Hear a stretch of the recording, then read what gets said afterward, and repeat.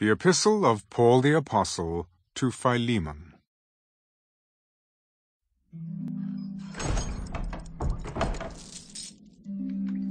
Greetings from Paul, a prisoner of Christ Jesus, and Timothy our brother. To Philemon our beloved friend and fellow laborer, to the beloved Apphia, Archippus our fellow soldier, and to the church in your house. Grace to you and peace from God our Father and the Lord Jesus Christ.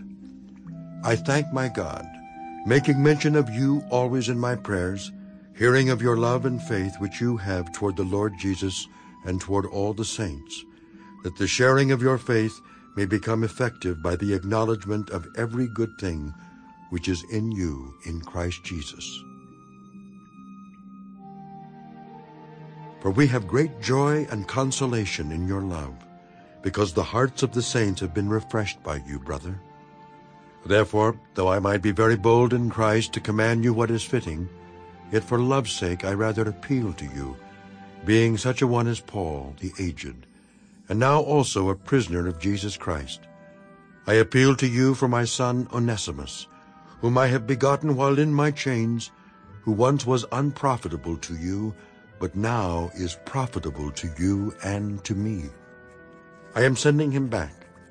You therefore receive him, that is, my own heart, whom I wish to keep with me, that on your behalf he might minister to me in my chains for the gospel. But without your consent I wanted to do nothing, that your good deed might not be by compulsion, as it were, but voluntary. For perhaps he departed for a while for this purpose, that you might receive him forever, no longer as a slave, but more than a slave, a beloved brother, especially to me, but how much more to you, both in the flesh and in the Lord. If then you count me as a partner, receive him as you would me. But if he has wronged you or owes anything, put that on my account. I, Paul, am writing with my own hand. I will repay, not to mention to you that you owe me even your own self besides. Yes, brother, let me have joy from you in the Lord.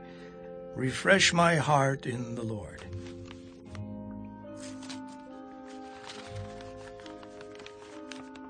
Having confidence in your obedience, I write to you knowing that you will do even more than I say. But meanwhile, also prepare a guest room for me, for I trust that through your prayers I shall be granted to you. Epaphras, my fellow prisoner in Christ Jesus, greets you, as do Mark, Aristarchus, Demas, Luke, my fellow laborers. The grace of our Lord Jesus Christ be with your spirit.